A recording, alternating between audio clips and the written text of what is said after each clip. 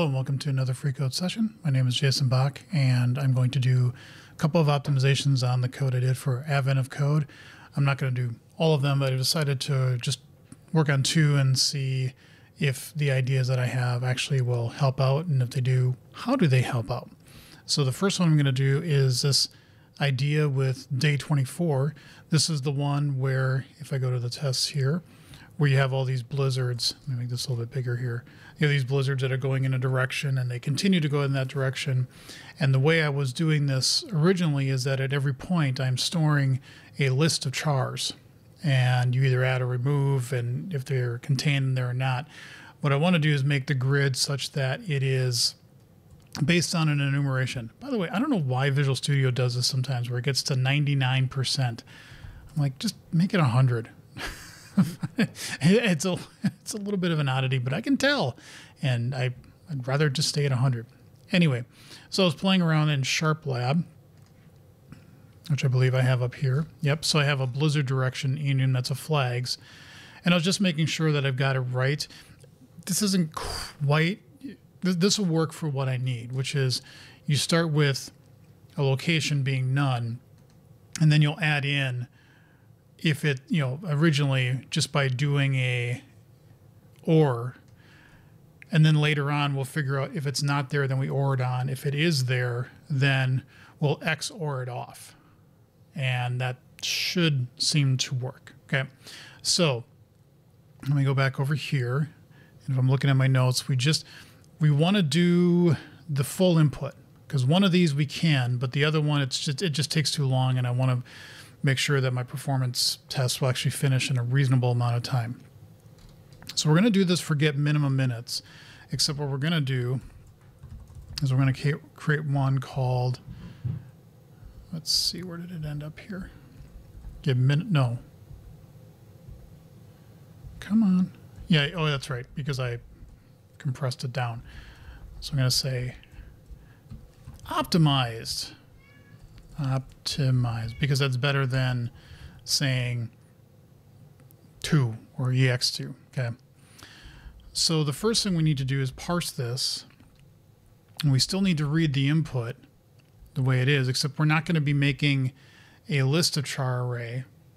We're going to be making a blizzard direction array. Okay, so we're going to grab this.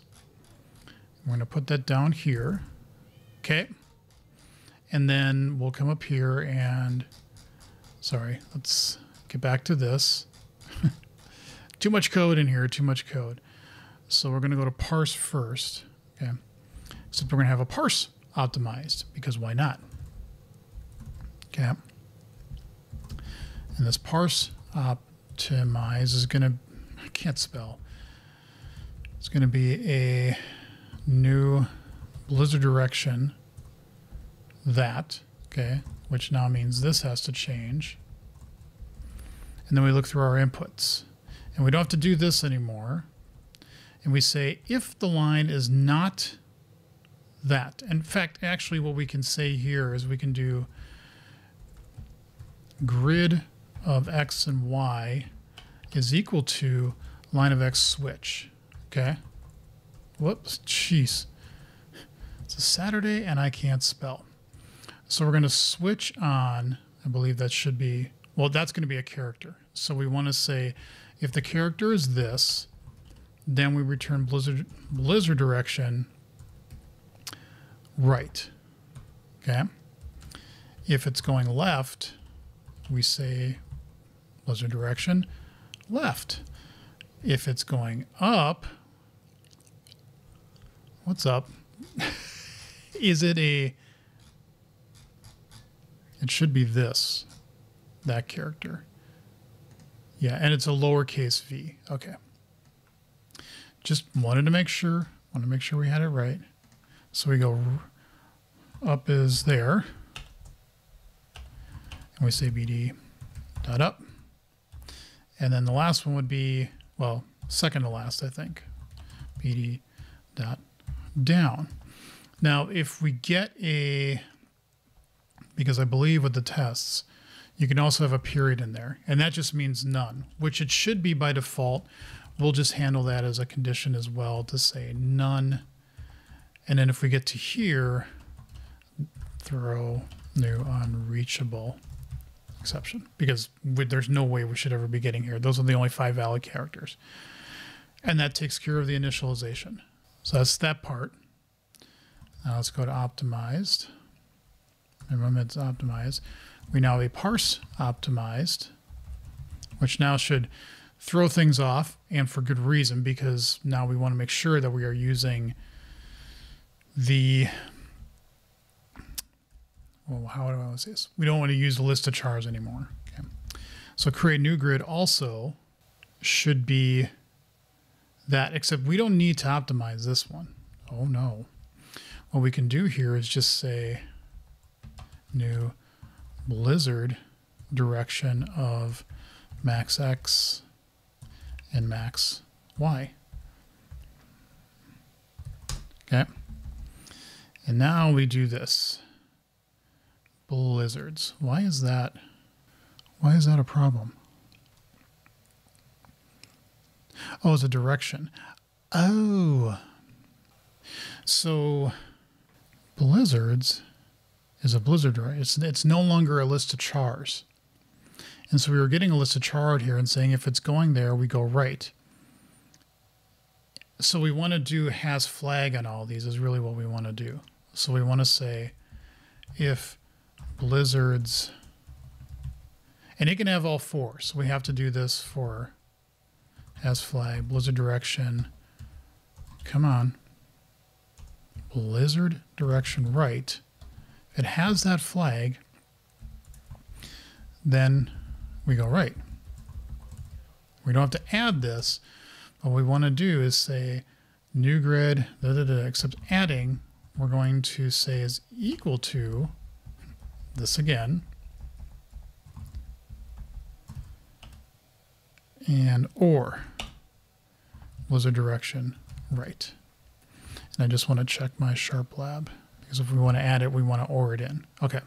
And we're doing this because we're using the current grid and we're looking at if it's at this position and it's going right, we have to move it to the new grid, which pushes it over 1. Okay. And now we have to do this for basically all 4 flags. 2, 3, 4. Okay.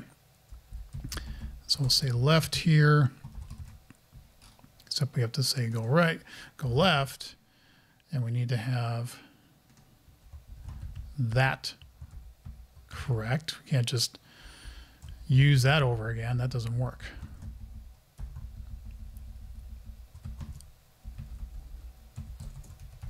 Left. Now if we say up, we go up. And we'll change that to up, and I will come back because we need to say this is going to be down. We need to say that is down, and we're going down. Okay. Now let's get rid of some of this stuff here. That's right, because we're doing a for each or for on every character that's in there, and we say if it's that, then we do that. Then we look at the next character and we do that. Okay. So new grid going up is this expression. We do that, and we do that. And then down is going down that way. Yeah, that's a lot of red, but we can see through the sea of red. That and that. And then we need to remove it at B. What does that mean? Remove. What were we doing in this? So we're adding to the new grid the 1, and then we have to go to where we currently are and remove that character. So we need to go here and say blizzard at B is equal to, oh, because B is an, okay, B is an index. Okay, so blizzards at B equals blizzards at B, and then we do an XOR of, wait a minute, what? No, we're not in the right section here. Hold on. That's the good code. We want to go to the better code. Okay. So what we want to say here is Okay, so we have to be a little bit smarter than this. At each if statement, we need to say remove it if it's there. And we don't have a B. What we do have is a grid. That this is the character array. Let me pull this down here so I can see the difference here. We're looking at each character and then saying, okay, that character array, that list of chars, that's at a particular grid location. So we're just saying that's the blizzards there. And the blizzards come from the grid. So what we can say here now is say grid of X and Y.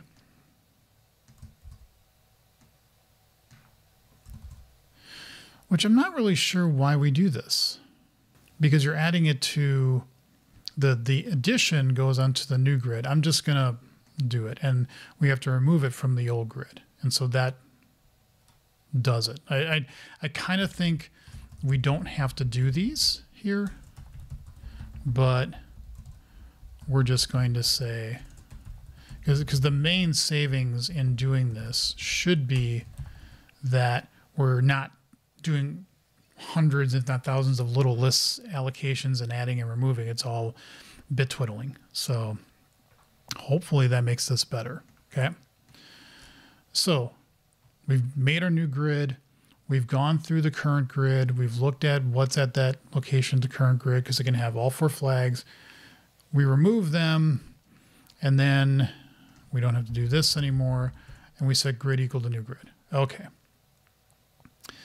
Check to see if the start position is open. If, so we're saying if this is equal to blizzard direction none, that means we don't have any blizzards there. So now we can add a new expedition there. The same thing here. So we can say is equal to that. Yes. Thank you, IntelliSense. Thank you, IntelliSense. You're winning. Not IntelliSense, IntelliCode. And there's probably just one more. Can it stay where it is? Ooh. Well, if it does not equal none.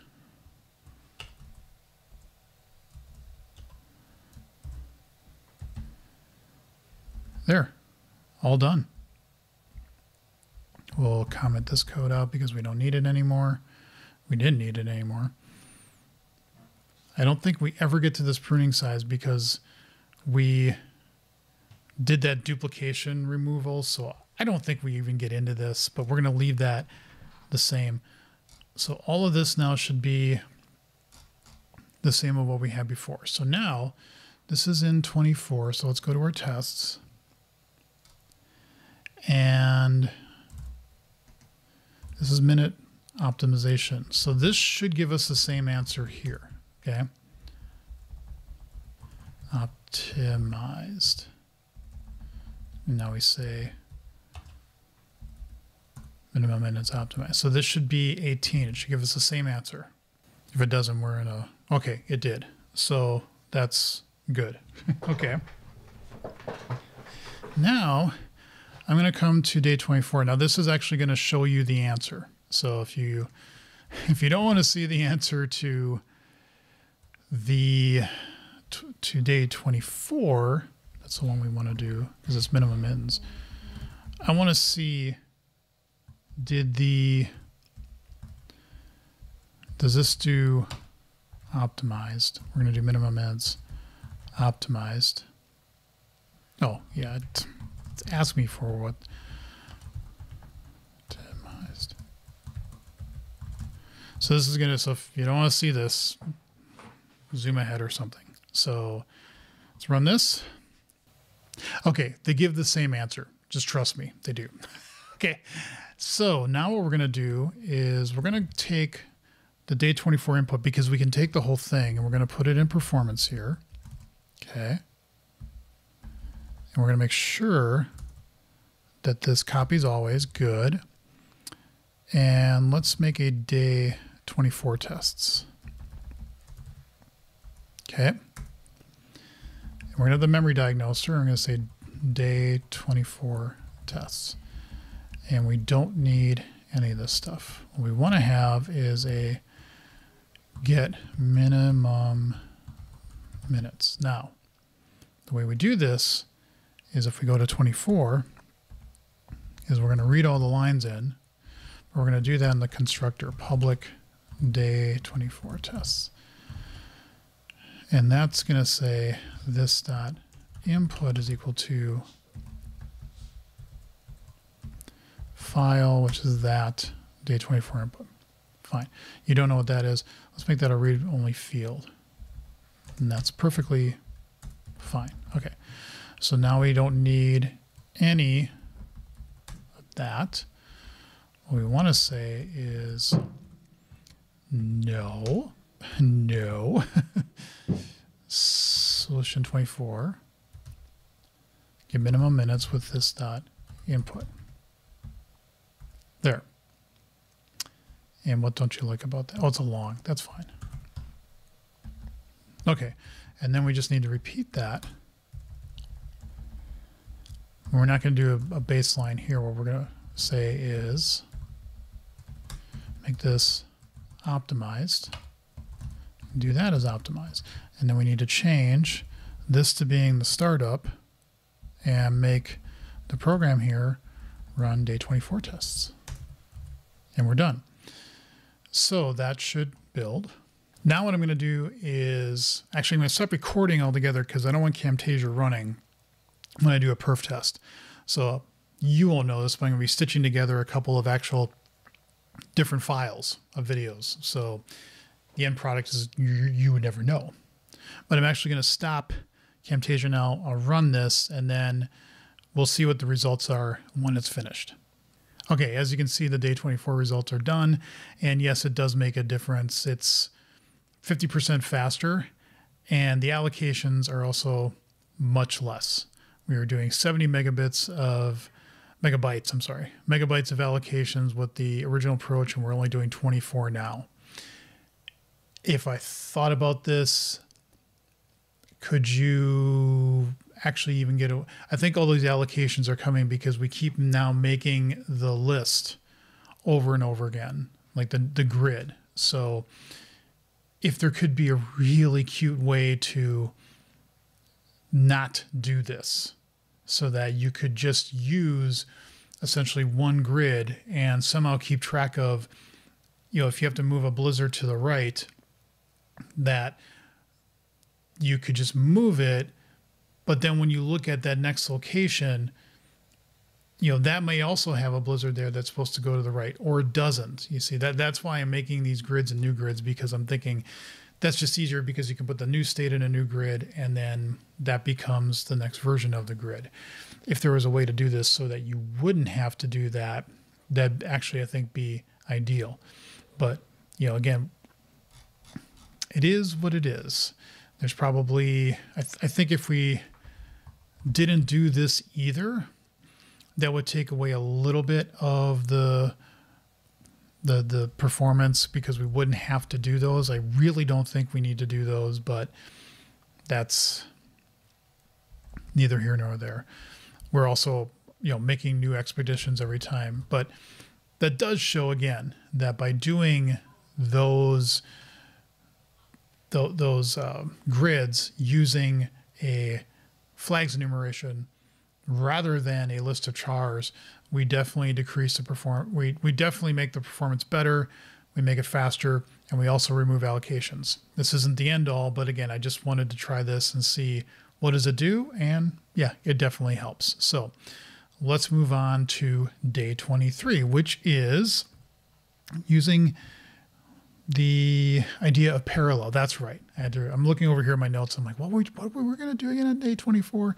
Now, we can't use the input, the real one, because it just takes too long.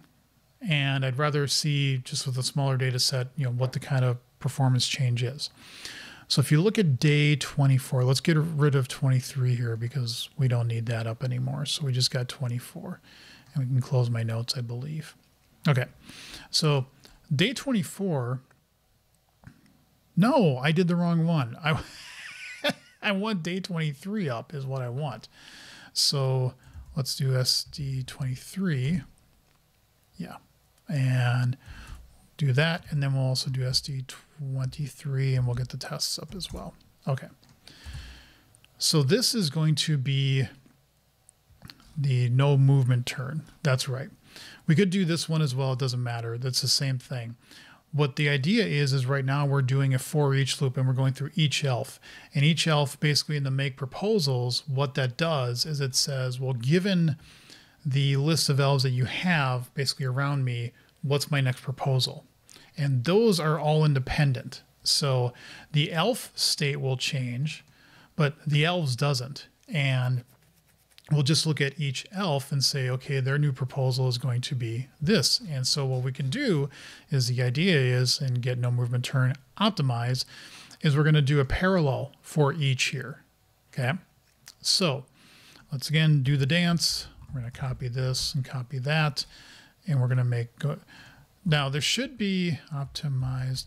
And this is probably going to be now a async task of that. Thank you. And we're going to name it async because, you know, we should. But the thing with this one is we shouldn't have to change any other code in terms of making other new functions. We should only have to be able to go here and say await parallel for each async. Okay. And the... Hold on a second. Okay, I had to look up a couple examples because I was a little confused by what this means by source. And it's actually the elves. And then what we need to do is pass in a function of, well, it's not the source though. Well, the source, because it should be, oh, that's an IEnumerable of the source. Okay, I'm sorry. But what we want to be sure is we're passing in elf. And we don't need parallel options. We're just going to assume the default for now.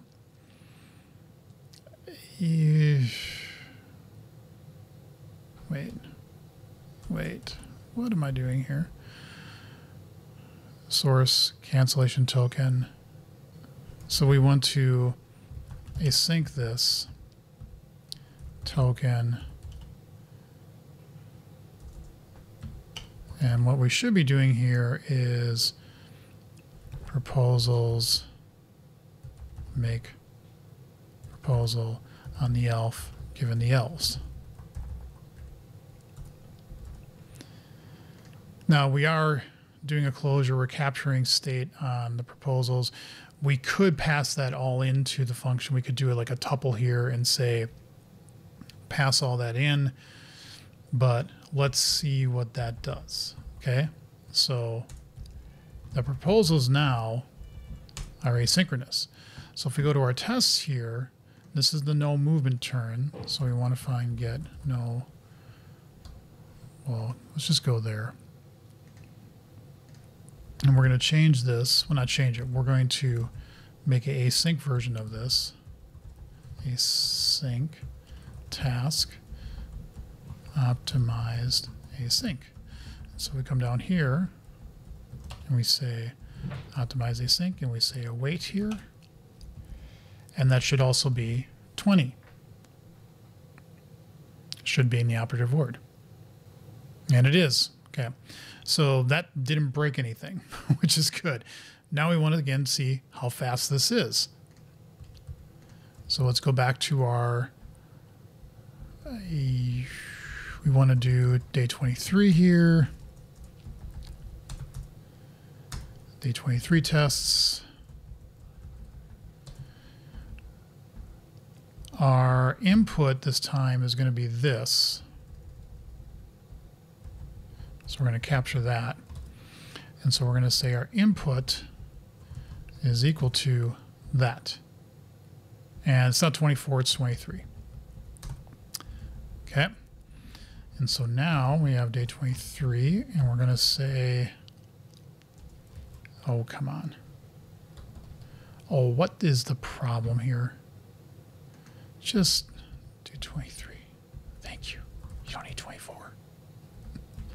23, get no movement turn, which returns along, okay, off of the input. Now what we're going to have is a sync. Now, can you mix these? That's going to be the interesting thing. Async task of long, minimum, get, just copy, and that, optimize async. Is this actually going, and then we need to await it. Is this actually going to work from a benchmark perspective? Await. So let's go to the program here. Say make that 23. Let me just run it quick, see if it doesn't puke on this or not. Okay, it seemed to work, and as I was thinking about it, I'm like, why wouldn't it? Because you could have one returning a task or not, and unit handles that just fine, so why wouldn't that handle it just fine? The one thing I did think of is if it really was going to be a bear about it, I could have made this return a task of long, or this is just task from result, or make it a value tasks to be even a little bit better, but it doesn't seem to get bothered by it. What we're really concerned about, or what we really should be caring about, is that this is faster because we're able to use threads. So let's see what this does. All right, so everything ran, and as we can see, we definitely gained some performance because we're able to do more work in parallel. It's interesting to note that the allocations are slightly more. That kind of makes sense because I'm assuming parallel for each async has to do a little bit more underneath the scenes to handle stuff. We could also play with the parallel options here. I did not do anything there with passing that in. Like if I say var options is equal to new parallel options, and there are things like cancellation, max degree of parallelism gets some, you know, what's the default? I have no idea. You know, what would be the default? Well, let's see what F12 gives us. It sets it to -1, that there's no upper bound set on how much parallelism should be employed. Just max it out. That works for me, and that's fine. So, and what's interesting again with this one is, unlike the day 24 one, where we didn't have to be, I guess it depends on what you mean by cute, but we had to be a little bit more, okay, I'm going to use the word cute. I couldn't come up with a better word. But we had to do some flag enumeration, which isn't hard.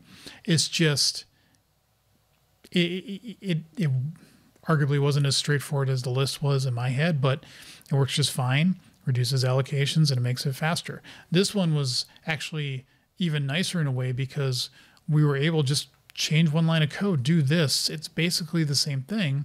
Now, there is a trade-off here, apparently, by what we saw with the results, because it takes a little bit more memory, but it does make it run faster.